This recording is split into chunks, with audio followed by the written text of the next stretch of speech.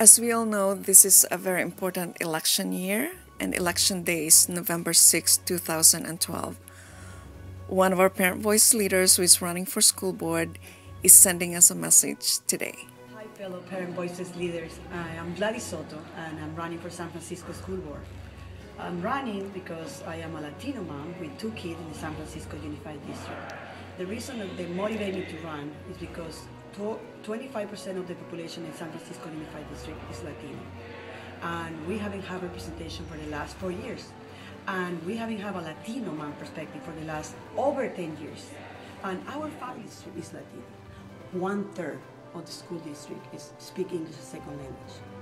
Our families need to have a voice when it comes to developing and implementing policies and procedures. My goal, if I get elected, when I get elected, is continue the work of past and present commissioners. That is to minimize or close the achievement gap. In order to do that, I will concentrate my work in 4 issues. The first one is I will dedicate more funding resources for the pre-K to 3 reading program to make sure that every single kid in San Francisco is able to read by the end of 3rd grade. Now we're talking about the A to G college requirement. We need to give our kids a strong foundation. The other one is extremely important, is the immersion program. As I told you, 1/3 of the kids speak English second language.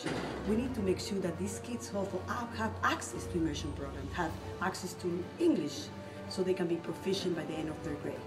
Restorative practice is extremely important to continue implementing that policy throughout the district. As we know, most of the kids of color, most of the minority kids, and the kids with learning disabilities are the ones who are suspended, expelled at the higher rate. And if we are not able to keep our kids in the classroom learning through disciplinary issues, we are setting them up for failure. We are pushing them to the criminal justice.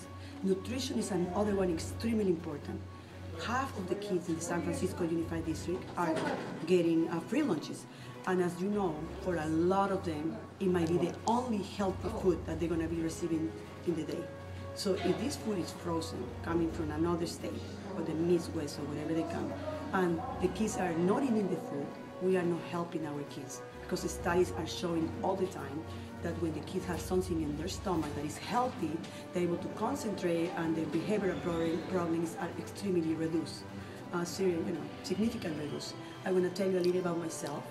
I came here 25 years ago, and I went to City College. I went to San Francisco State University. I got my master's degree in counseling, and with 3 specializations. So I stayed there for 6 years: marriage and family therapy, rehabilitation, and career counseling. I have been working in the community for 18 years, helping families, adults, male, female, teenagers, couples, and kids finding success in their life. And I was the Associate Executive Director of Mission Council. And as you know, I'm a member of Parent Voices. I'm a leader like a lot of you, all of you. And I have been doing this for 7 years, advocating in Sacramento for childcare. Because as you know, childcare is extremely important everywhere. In San Francisco, the school board, the San Francisco Unified School District, actually the childcare is 50%. 50% of the childcare that is provided in San Francisco is through the San Francisco Unified School District. So I want to make sure that we continue supporting that, because it's extremely important that our families have childcare. And I will say that also I am a board member of the Mission YMCA. I'm a board member of the Democratic Women in Action. And I have done more than that, but I'm elected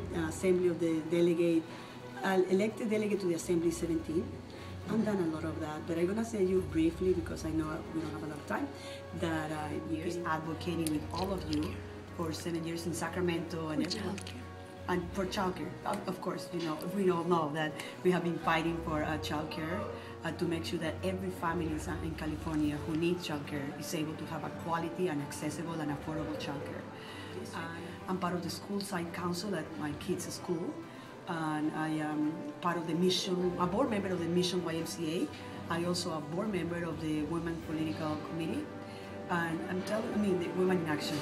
And I will say that I have been getting a lot of support, more than I ever expected, because people are believing and understanding that it's important to have representation.